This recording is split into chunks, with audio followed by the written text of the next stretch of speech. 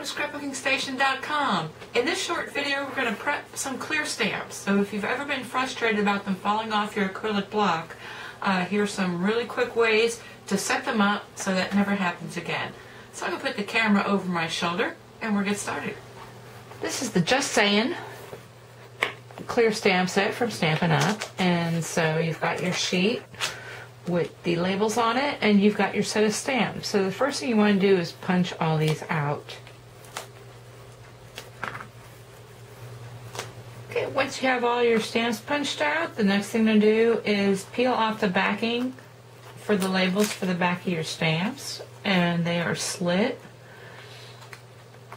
And just get your nail under there, peel that off. Ooh, be careful not to pick up that label, because what you're going to want to do now is take off the back of your stamp. And let me move that out of the way for a second. And you want to get right over it. So I'm actually, well, no I'm not. I'm going to take a chance. But you want to be over it.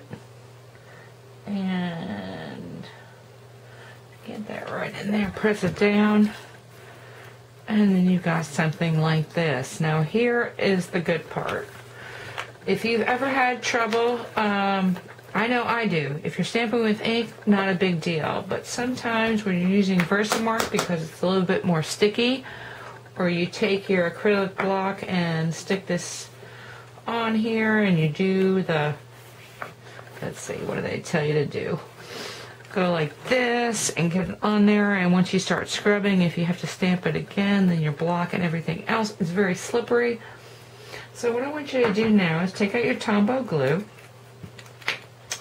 and just real thin layer like that and let it dry. And like I said, VersaMark scrubbing, and I like to stick my stamps in ooey gooey messes. So this is some embossing paste, and you stick it in there and it gets stuck. So anyway, this is a great way to keep it on the acrylic block, and it will not move whether you scrub it or stamp it or whatever. So you do that to all your stamps. Now the other thing, the other tip, let's move these all out of the way. I'm going to do the same thing with those. But you've got this. And so what you can also do, and I am about 50-50 on this technique, only because if you've watched any of my older videos, I like using my leftovers. Oh my gosh, I forgot one.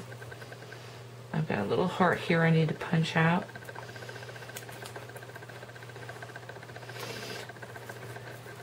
Oh, as I was saying, if you've watched any of my other videos, the one on solid stamps, do more with your solid stamps, you know I like to use the leftovers to make my own solid stamps with my Big Shot and Big Z dies. But anyway, if you want to go back and take a look at that, that was back in the day when I used to dub over because I was worried about roosters or whatnot. But anyway, you can stick this back here. And so, I don't want to put that one in there, but let me show you another one that I've done. This is what your stamps will look like. And so you open those up. Like I said, I'm not convinced. I mean, I could probably use that piece to make myself another solid stamp. And sometimes it's more trouble getting them back in the slot than it's worth. But that's up to you. So anyway, I think you'll find this glue, like I said, let it dry, and let me show you. And I will wiggle that around, but it's just a little thin layer of glue. And then when you stick it on your block, it looks like so. Now, even if you're not a Stampin' Up! Person, if you've got clear acrylic stamps, especially the small ones, these are from hot off the press, but yeah, I put glue on there, and when you know it's ready, when you can put your finger down and you're not picking up glue. So I've done that with these as well. And actually, this reminds me, I am going to try and put together some way to organize these so I can see them. And if you've noticed when I introduce my videos, my stamps are up on the wall, so I know that they're ready to go. And I can pick and choose, and I'm going to try and do something like that to organize my clear stamps. Anyway, thank you for watching, and hope you took something with you that you can use to prep your own stamps.